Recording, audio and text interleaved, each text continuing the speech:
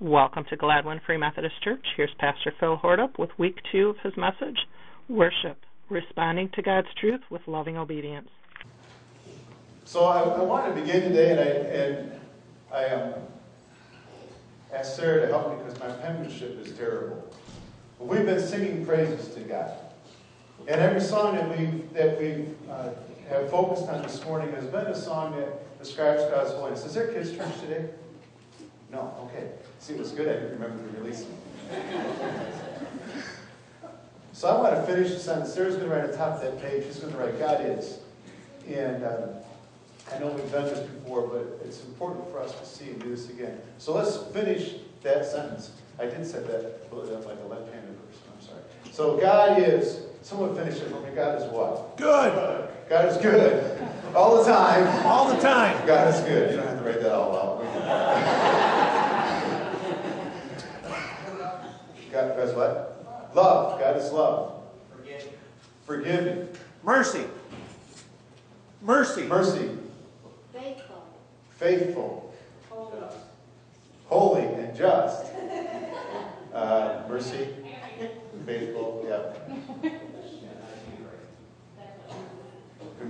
Yeah, mercy. Just. Gracious. Gracious.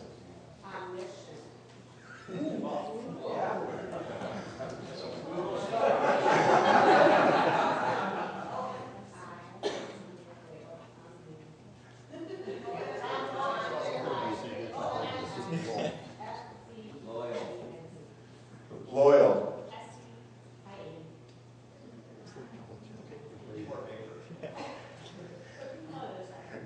Loyal. Let's do a couple more. We can go on all morning. Trusting. Worthy. Healing. Dependable. Holy. Always there. So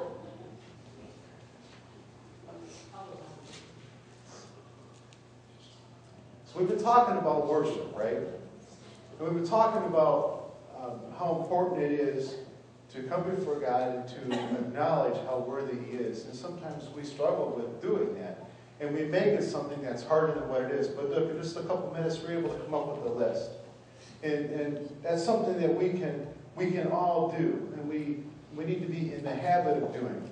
So I know that over the course of the past couple of weeks, you have heard me talk a lot about worship in a way that is intentional, worship in a way that is deliberate, and we can easily do that.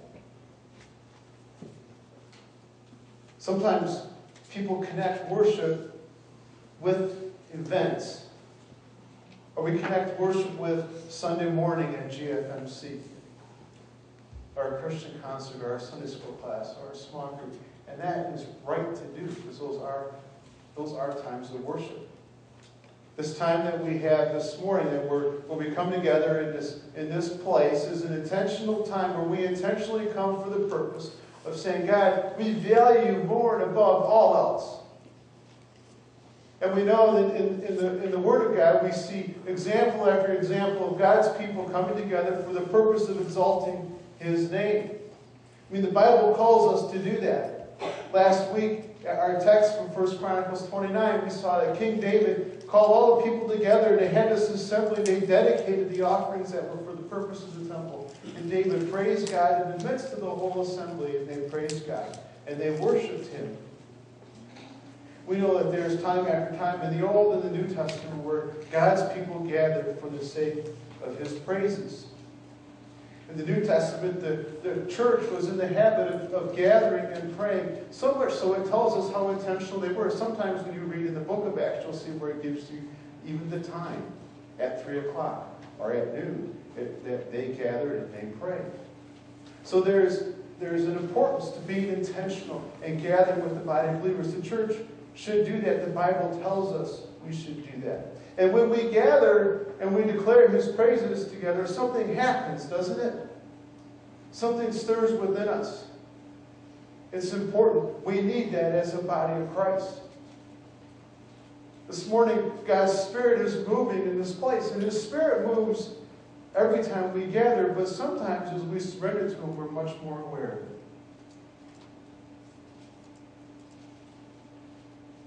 Hebrews 10, verse 25, it says, let's not give up meeting together as some are in the habit of doing, but let's encourage one another, and all the more as we see the day approaching.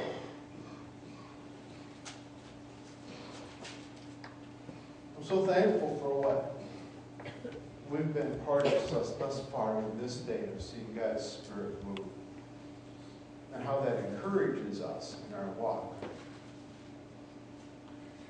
Coming together for the purpose of worship is an act of obedience. I mean, it's an act of obedience. I mean, you ever get up on a Sunday morning and think, man, that church starts kind of early. There are people that are still eating breakfast at 9:30 on Sunday morning, and I'm supposed to be in church, and we can find excuses not to gather, right? Sometimes. I mean, I'm the preacher. Sometimes it comes early. But in that act of obedience, when I come, it doesn't take very long as I come and say, yeah, but God, I need this. Something begins to happen and begins to stir, and God speaks to us, right? We need these times of coming together. We're doing this short series. I've been speaking to you a lot about allowing our worship to extend beyond the gathering. And it needs to do that. It needs to do that. I've been a person guilty too often in my walk with the Lord of looking forward to the big gatherings because I find encouragement there. I'm kind of wrapped in an emotional way, and I get a charge out of the gatherings. But the Lord speaks to me, He says, but there's more to your worship than just those gatherings. Those are important, but there's more. And that's what I've been speaking to us about extending our worship to go beyond just what we have, what happens on Sunday morning or at other appointed times. I want us to be followers of Christ who understand that we can worship God in a daily, intentional way. That as we do that, we will see God working within us, within our families, within our communities, in a greater way. I believe it's true, church, that God wants to do so much more than what we see Him do. But we sometimes limit that because God chooses to make His love known in this world through His followers. And sometimes because His followers are lacking in times of worship and listening to God, we miss out on what God's doing, or we refuse to do what God is calling us to do. So I want to ask us today to consider this question, or this thought. How can we be effective in living out our faith if we are not deliberately prioritizing time to express our love and devotion to God who loves us? How can we be effective in being a follower of Christ that is having an impact within our family, within our communities, if we are not seeking to value God above all else? And I know I've talked a lot about intentional or deliberate times of worship, and sometimes people ask me, well, what do you mean by that? How should I do that? And then it might look different for many of us. But it doesn't have to be, and it shouldn't be, something that's hard. Intentional worship is simply to give my complete attention to this time with God. To put myself in a position to pay attention, to listen to Him, and to speak things about Him that I know are true. So we finished the sentence that we've done before. God is. This is a way to begin an intentional time with God. We pick an intentional place that we protect in time, and then we begin to focus on God. And so you may take one day of your intentional time with God and take out a legal pad and begin to write things down. God is, and you may have 100 things within a half an hour. And as you're writing things down that God is, I can't see from behind it. So we write things down like God is good. Then of course I have to finish that and say all the time God is good. We're going to go down, God is loving, He's forgiving, He's faithful, He's full of mercy. And as you go through and you're writing those things down and saying them out loud, it's important that we hear ourselves declare truths of who God is. And as we go through that list that day and we begin to write, we begin to realize, man, God of the universe loves me. And these are His character traits and His qualities. And then we'll begin to see those things in Scripture. That's an intentional time with God. That's not something that's hard. It's something we can do. But we have to do it in a way that is where we're alert to it.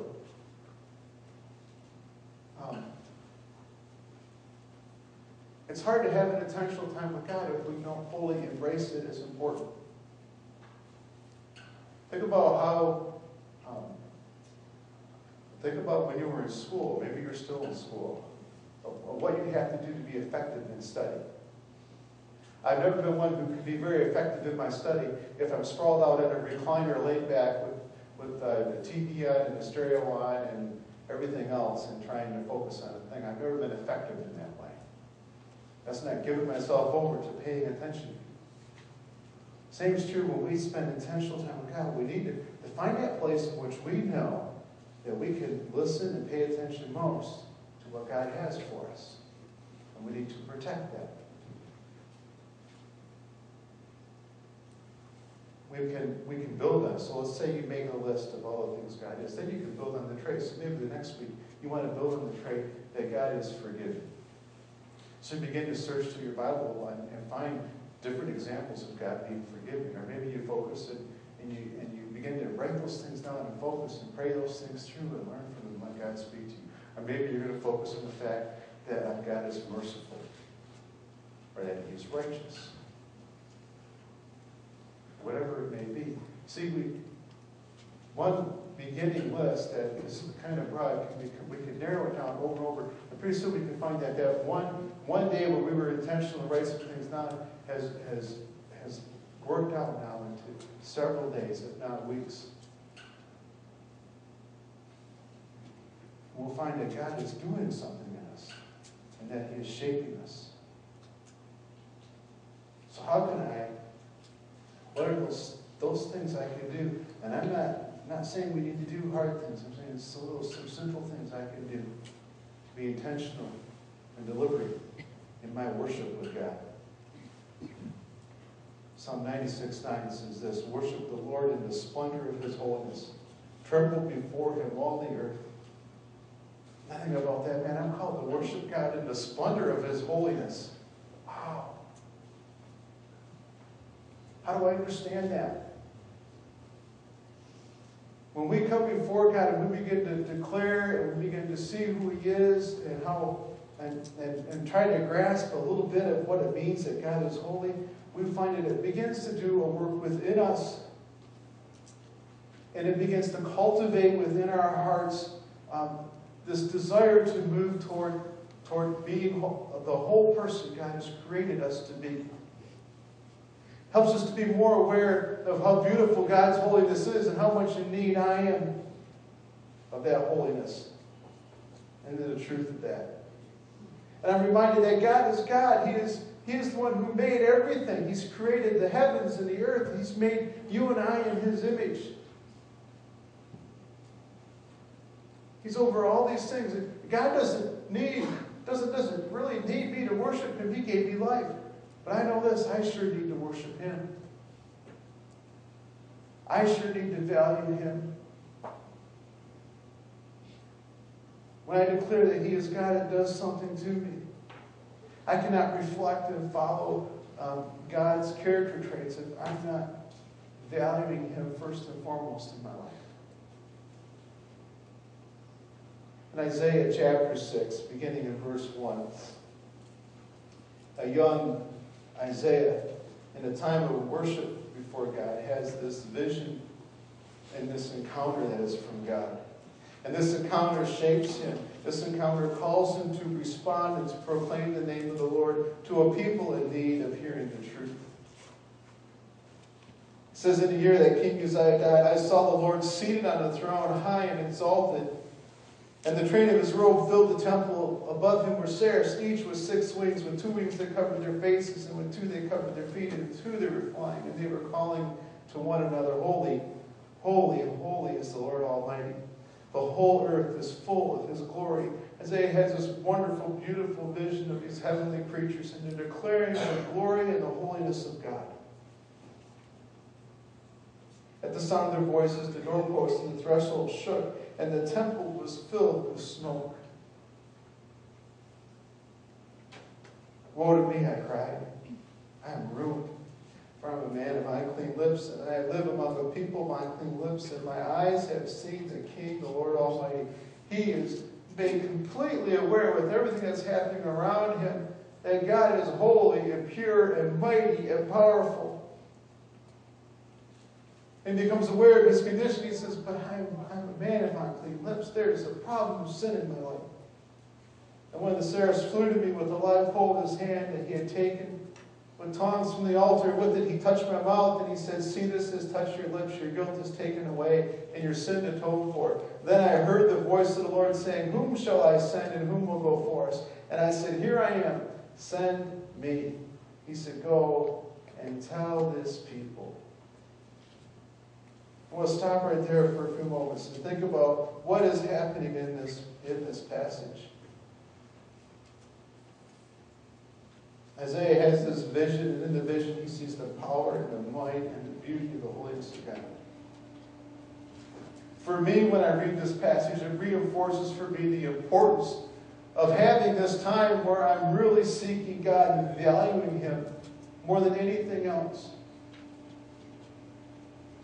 He becomes very aware of His presence and how holy God is. And he says, I have a need for God to work in my life. Pastor Jack Hayford has written, the holiness of the Lord is a trait that means He is complete and cannot lose that completeness. So holiness is closely related to the word wholeness. The beauty of the wholeness of God has to do with all that makes Him holy. In God's holiness we find completeness, perfection, order, and unity.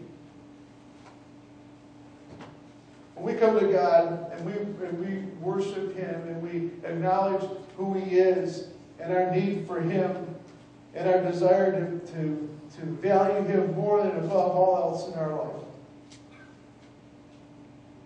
we find that He works in us. We find that there will be seasons where we will have to repent and confess things that are wrong and seek to restore us to a right relationship with Him. We will find that as we grow in Him, He works in our lives and He moves us to becoming more whole, to becoming more of who He's shaped us to be. We'll find as we worship God, we begin to change the way we think about Him. We'll find that our love for God will stir within us a deeper love for others.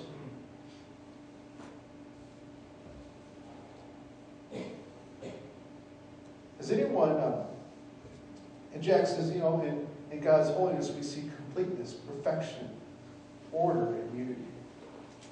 I think about things like when God created the heavens and the earth, and He created man, it says, and all that God did was good. It was complete. I think about when Jesus went to the cross for my sins, and He suffered and died, and He lived this life without sin. And on the cross, He said, it is finished.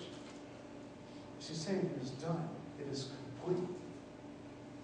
Because all that was defeated. Because Jesus rose again. And He's coming back. And He has a place for us. And that place for us is wrapped up in the love of who He is, because He has done everything for us.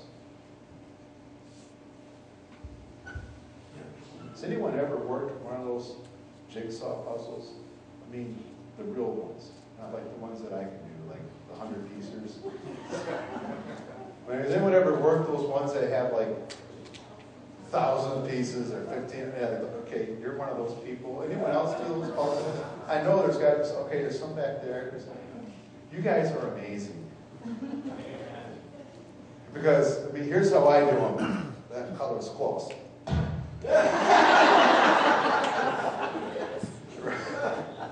That's after a little while. Those puzzles, for fun, I got on YouTube the other day and I looked at time-lapse pictures of people doing these jigsaw puzzles. And some of them are just incredibly huge. I'm thinking, oh my goodness, how do they do that? We know, you get the puzzle and on the box is this picture, and the picture is never something with very definite colors, this is red now, this is green. It's always all these various shades that are all kind of similar, right? And they have all these different pieces that fit, and you have to orient the pieces correctly to one another, and they all work within the framework, and you use this picture to try to guide you.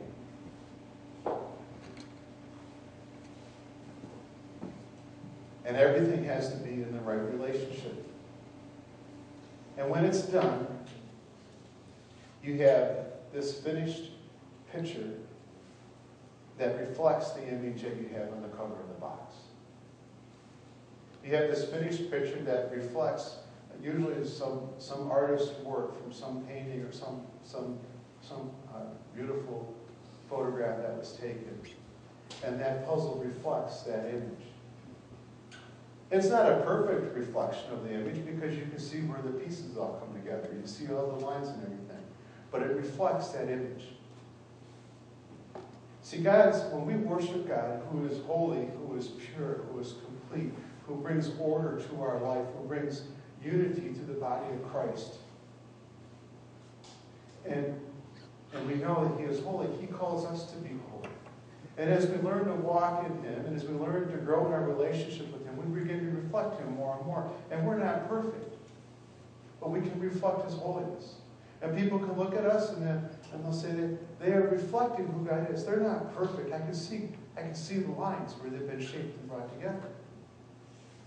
I can see imperfections, but they're nonetheless reflecting the image of Christ. Isaiah, his vision is overwhelmed by the beauty of the holiness of God.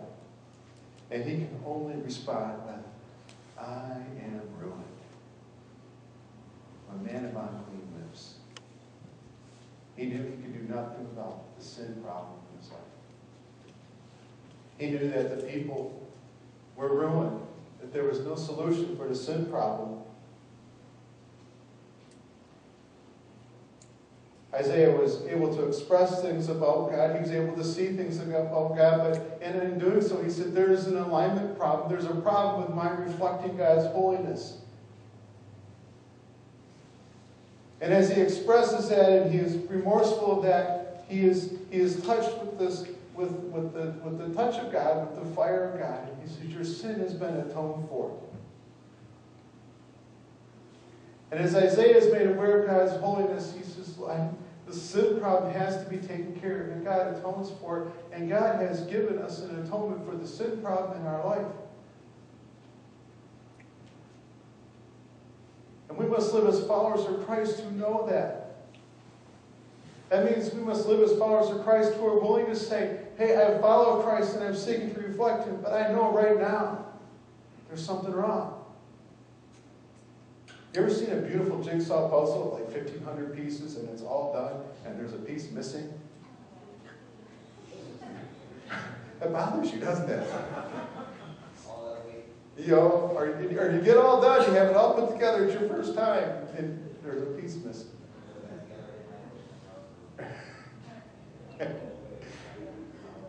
I'm getting all kinds of confessions, but that piece missing shows that there's a problem, there's a piece that needs to be there. Sometimes if we're reflecting God's holiness, if we allow sin to get a hold in our life, and we're unwilling to confess it and deal with it, our reflection begins to lose pieces. And what begins as one piece that isn't able to reflect God's holiness will move into 2 or 3 or 4 if we refuse to confess that and to move forward, allowing Christ to shape us. Isaiah was aware of God's holiness. I'm a sinful man. God atones for sin and He restores him. And God asks the question, who will go? Who will go and share the truth of who I am with my people? Who will go? And Isaiah says, I will go. He doesn't say that he is incapable, doesn't say he doesn't know what to say. He just says, I will go. I will obey you, Lord. I will go. That's the obedience part. That's the part where we as followers of Christ, as we come before God, and He says, I want you to reflect my holiness. He says, will you go? Will you share my truth? Will you dare to do this? Will you follow me? God restored him, atoned for his sin. I pray that you've accepted the atonement he's made available for you. Our worship is not intended to be just between us and God. Our worship, our seeking to make God and value him most in our life requires that we respond in obedience. The call of the Lord is, who will go for me? So we need these personal times of worship to listen to him. We need these corporate times with the body of Christ. Then we need to be obedient and say, I will go, Lord. My love for you, Lord, is spurring on within me a love for others. I mean, the greatest commandment is to love the Lord your God with all your heart, soul, mind, and strength. And as we worship him and value him above all else, we're reminded of second to love our neighbor as ourselves. When we intentionally worship, we focus on God, we become very aware of where we are in light of who God is. Become aware that God's holiness is not something that should intimidate me or make me say I can't even go in his presence. God's holiness is something that should attract us to God. And we should say, I want to go to that holiness because God has done things. He's atoned for my sin. He came and he lived, he died, and he rose again. That I can come before him and I can find forgiveness in who Christ is, and he will shape me so I can reflect attributes that are Christ-like.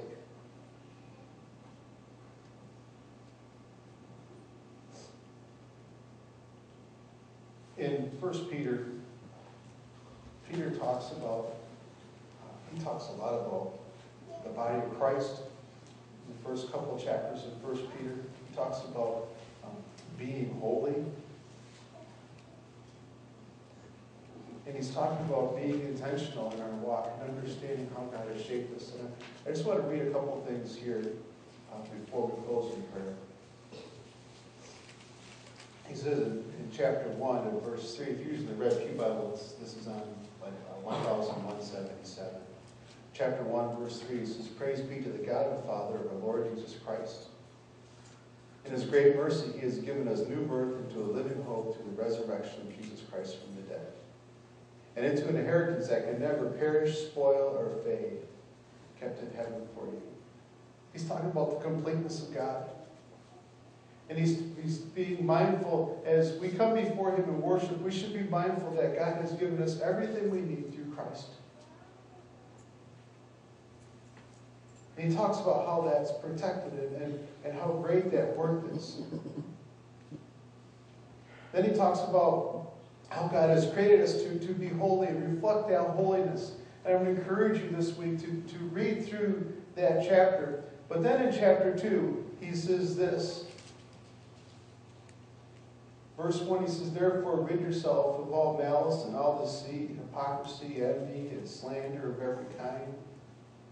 Like newborn babies, crave spiritual milk, so that by it you may grow up in your salvation. And I picture this. Peter's saying, he's saying, when you come before Christ who is holy, be willing like Isaiah. Oh man, Lord. As I'm declaring and I'm remembering and I'm worshiping and lifting up who you are, you're showing things to me that I need to deal with, that I need your forgiveness from, that I need to move forward and away from. And he says, we should stir within us this craving. Have you ever seen a baby that didn't tell you when they were hungry? They tell you when they're hungry, man. He said we should crave spiritual milk like newborn babies. In my spiritual life, I know when I'm hungry. I know it. I know it any time with the Lord. I think you do too. We know it. But there's always that temptation to fill it with something else. But we know it. So we must seek him. We must be obedient. When we know it, we must come before him and seek that spiritual food. Then Peter talks about the church.